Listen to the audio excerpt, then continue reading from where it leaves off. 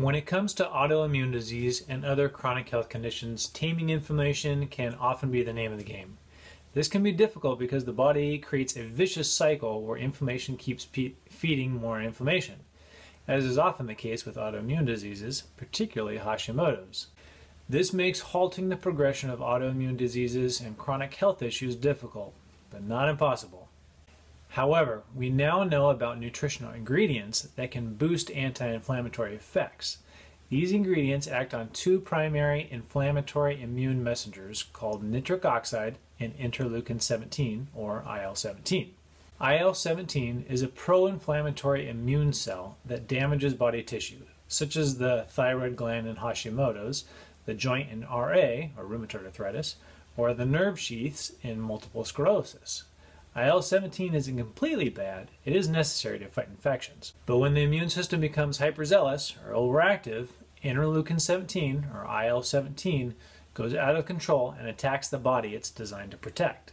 IL-17 destroys tissue by activating an inducible nitric oxide, one of three forms of nitric oxide, a gas involved in various processes in the body. Two other forms of nitric oxide are beneficial and actually fight inflammation: endothelial nitric oxide for the blood vessels and neuronal nitric oxide for the nerves. However, inducible nitric oxide is pro-inflammatory and damages body tissue under the orders of IL-17.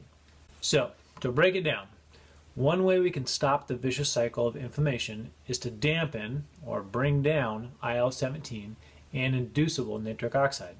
Luckily, there are nutritional compounds that help the body do this. Keep in mind that not all supplements are created equal. You get what you pay for.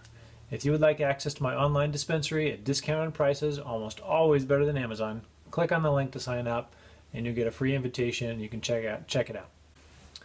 So, moving on. Maybe you've heard of arginine to boost nitric oxide. Although arginine boosts the anti-inflammatory endothelial and neuronal nitric oxides, it also boosts inducible nitric oxide, the bad one. So if you're fighting chronic inflammation, taking arginine may work against you, and it may give you a herpes outbreak.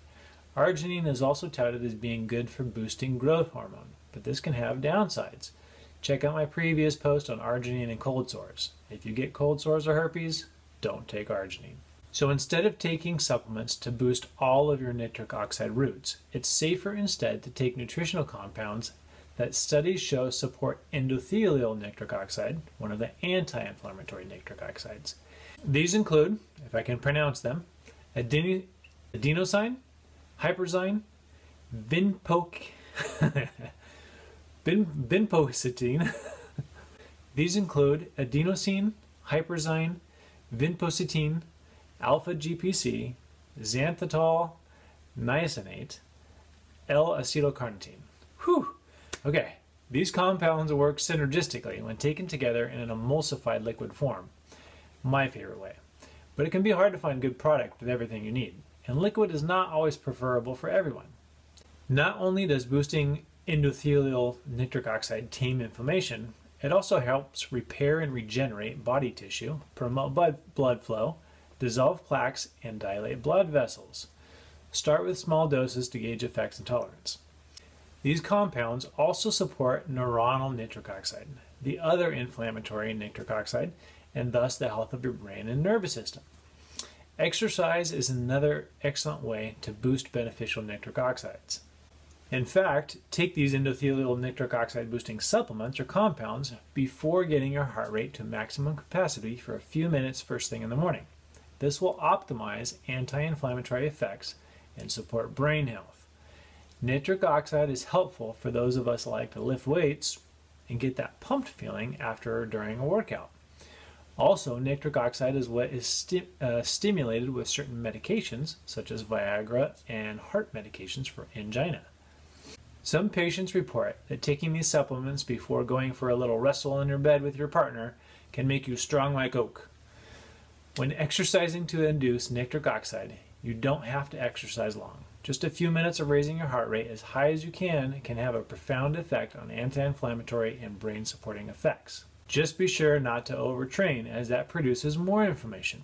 Also, how you get your heart rate up depends on your fitness level and your abilities, so keep it safe and doable.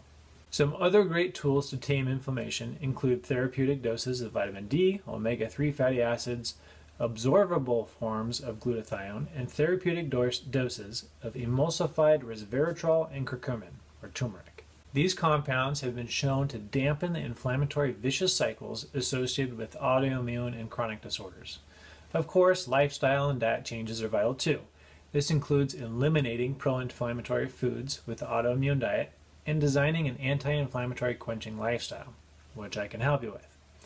There are many reasons why some may have elevated inflammatory levels.